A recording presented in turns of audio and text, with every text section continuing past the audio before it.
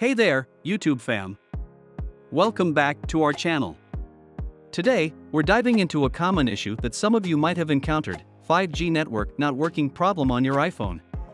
Don't worry, though, because in this video, we're going to walk you through some simple and effective steps to get your 5G network up and running again. Let's jump right in.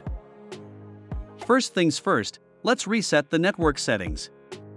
This won't delete your personal data, but it will reset your Wi-Fi, cellular, and VPN settings. To do so, head over to Settings, then General, Transfer or Reset iPhone, and tap on Reset. Then Reset Network Settings. Confirm the action and enter your passcode if prompted. Doing this will most probably fix your issue. Secondly, ensure that you're in an area with good 5G coverage. Sometimes, the network might not be available in certain locations. To check this, go to Settings, then Cellular, and tap on Cellular Data Options. Then Voice and Data.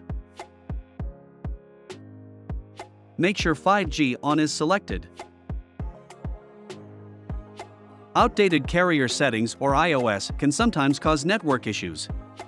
To update carrier settings, go to Settings, General, and About. If an update is available, you'll receive a prompt to install it.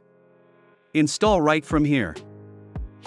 And finally, if all else fails, it might be a hardware issue.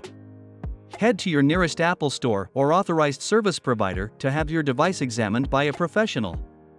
There you have it, guys, a guide on how to fix the 5G network not working on your iPhone. Remember, these steps should help you resolve most common issues, but if you're still facing problems, don't hesitate to seek professional assistance.